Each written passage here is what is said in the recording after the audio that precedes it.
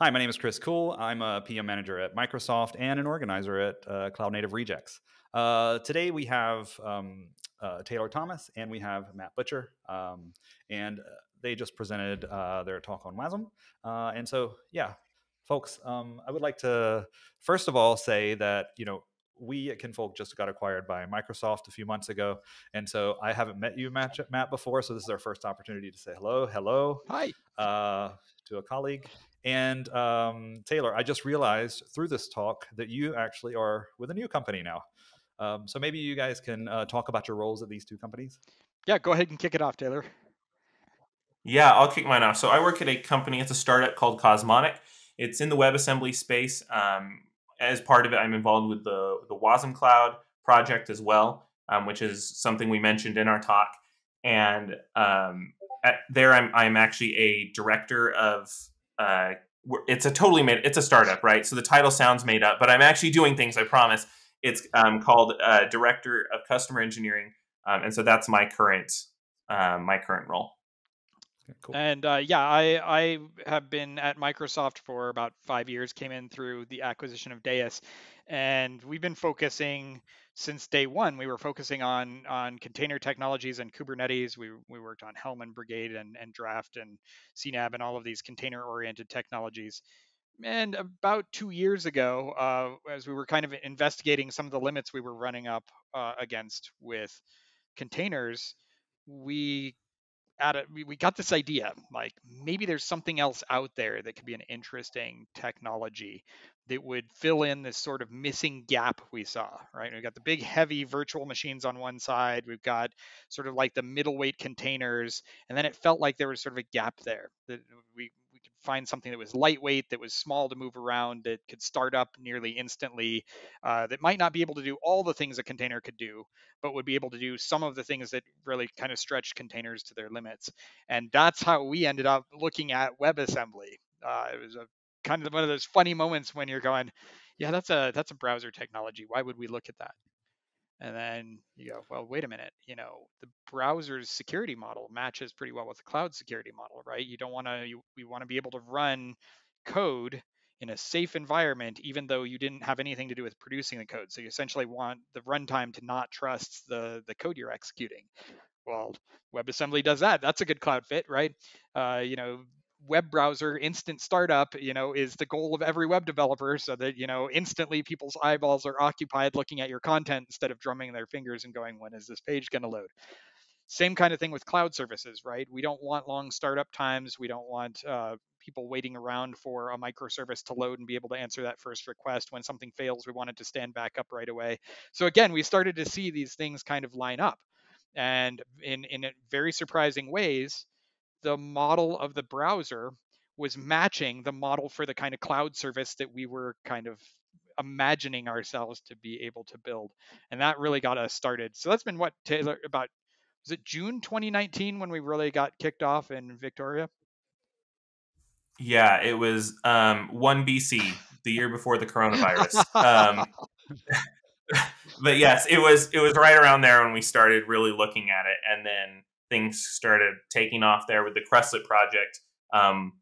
Actually, Matt did the first draft of that around right before Christmas, if I remember right, of 2019, and then it just kind of took off from there.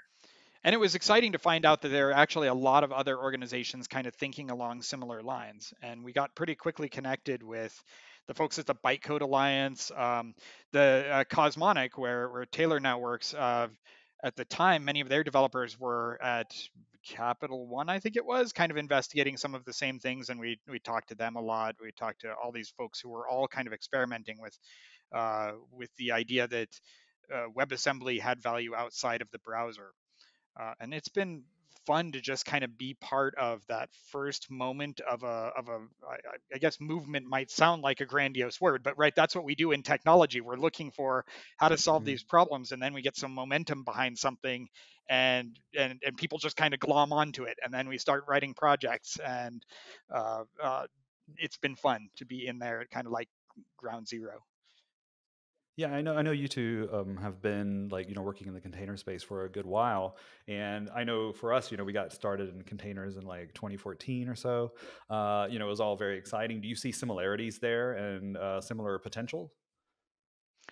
I for sure do. A lot of what I think we're seeing in the WebAssembly space mirrors some of those early heady Docker days, and then the great orchestrator wars of what 15, 16, some of those kinds of things. Mm.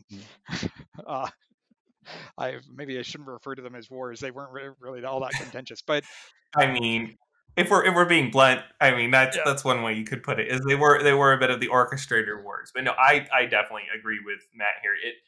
I was also part of that initial that container thing. Like I started doing prototypes of it way back in like Docker 0.6, like way back, and it was really interesting and exciting. There were all these things going on, but things were still so clunky and like yeah, like now you could build a container, but like how did you glue them together and how did you expose a networking port? All this stuff was was very difficult still. And I think we're very much in a similar position in WebAssembly. I mean, there's still a little bit of apples to oranges comparison, but there's a lot of similar arcs going on. If right now we're in that, it's still a little rocky, but if you see the technology, you're like, okay, I can see where this is going and how this could be helpful. yeah, Yeah, a lot of what you presented was about like making things easier. So that kind of implies to me that at least maybe 2 years ago, it was very difficult. Is it where do you see it now? Like, is there still a lot of work to do, or to make that super easy? Or if I'm a developer and don't really know much about WASM and I'm coming in, like what's the learning curve there? Well, hopefully, the ideal goal here is that there actually will not be much of a learning curve. That's why we're excited about WASI, because WASI gives that ability to, in the future, just be able to say, like, use my normal compile tool, set the target to WASM32 WASI. Like, that's what we're hoping the future will be like. And people are actively working on that. However, there right now, like if you had watched all the way through the talk and paid attention, as I mentioned when we talked about Wasm Cloud is one of those things that really fills the gap right now because there are missing pieces. And so there's a lot of things that are trying to do that right now and leverage it very well. You see what Fastly's doing with WebAssembly. If you're familiar with Envoy Proxy, they use WebAssembly things as well. And so these things can be used right now and very effectively, but there's still just that some of those gaps that I think we're still about a year to 3 years, depending on which thing we're talking about, from actually having. So there's still a long process ahead of us, but even the past year and a half we've been working on it, there's been a lot of evolution and changes. but to add to that, I do think that the thing Docker did brilliantly well, uh, in my mind, is the developer experience was very easy to get going on. Right, it was a matter of uh, writing that first Docker file. Really, that was all there was to it, right? You just I just need to point out where things are supposed to go, and that sort of zero to dopamine hit there was just so Mm, great. And right. one of the things we like about WebAssembly is that because it's really a matter of setting your compile target or using a single tool to compile to the right format in the case of scripting languages, it should be very non-intrusive on a developer's regular workflow. It's kind of Mm, kind of cool and kind of neat to be able to compile the same thing to native, test it out locally, compile it to WebAssembly, push it into your runtime, test it out there, and see the same exact results because that's what it is, right? You're just writing code in your language of choice, using your libraries of choice, and executing them the way you want. And there's yeah. still rough edges, and that was the thing about Docker that you and I enjoyed in those early days, right? You could still dive into the code and Mm, see and go, oh well, there's holes here, right? The volume system doesn't quite work the way it should. The networking layer is hard, but there was still room for us to jump into the code and actually write the code and patch it. And there's that initial vibrant community period where the people who are in there, um, everybody wants to just make it work and make it work well. And then you hit that sort of concretization a little bit later on where it becomes patches, bug fixes, very, very careful releases. You want right. all of those things, but we're not there in WebAssembly yet. It's still very much sort of the Wild West feel. Yeah, well, interestingly, we were on the side, we were working on Rocket. Uh-huh. And so that was even another aspect of this. So there was a lot of, exciting stuff going on. But for the viewer here, Taylor had a delivery coming in. So he dropped out. But I think we're going to do one more question. And that's to you, Matt. You start out with the National Association of the W Lovers. Is that like an internal meme inside of the community, or did you guys just fish that out? Since Taylor, just ducked out, I can conveniently say, he's a big Sesame Street fan.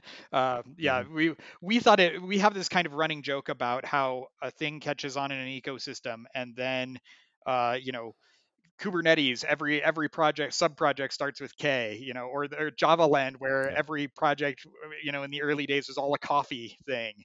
And when we started talking about WebAssembly, and started that process of naming projects, and we're going, oh my goodness, we're just doing, we just named our project Waggy, and we're falling right into that trap. And Taylor dropped that reference for the Sesame Street video, and we went, yep, that's what it is. So I don't know if it'll become a meme, but really for us, it was just sort of one of those interesting capstones on the running joke of now everything's K something, and now everything's Right. Java something. Yeah. So. Okay, cool. So thanks both for your time, and I hope your delivery went well, Taylor. Yeah, thanks for your time. Thanks for your presentation, and we'll hopefully see each other soon, Matt, as colleagues. Yep. Thanks again. Okay. All right. Thanks, everyone. Bye, folks. Thanks to Microsoft Azure and Equinix Metal for supporting us at the champion level. We also want to thank Red Hat and Slim.ai for funding us at our supporter level.